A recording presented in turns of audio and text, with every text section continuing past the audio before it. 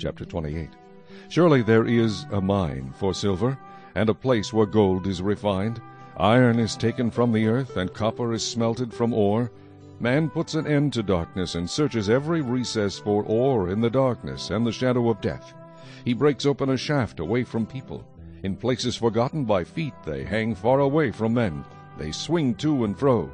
As for the earth, from it comes bread, but underneath it is turned up as by fire. Its stones are the source of sapphires, and it contains gold dust.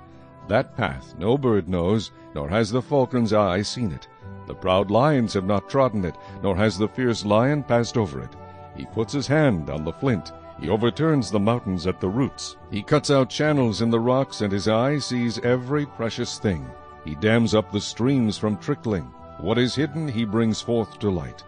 But where can wisdom be found? And where is the place of understanding? Man does not know its value, nor is it found in the land of the living.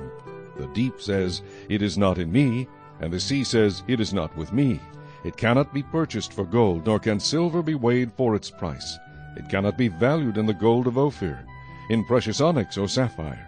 Neither gold nor crystal can equal it, nor can it be exchanged for jewelry of fine gold. No mention shall be made of coral or quartz, for the price of wisdom is above rubies. The topaz of Ethiopia cannot equal it, nor can it be valued in pure gold. From where then does wisdom come, and where is the place of understanding?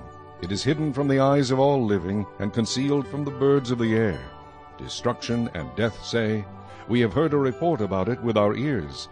God understands its way, and he knows its place. For he looks to the ends of the earth, and sees under the whole heavens, to establish a weight for the wind, and apportion the waters by measure.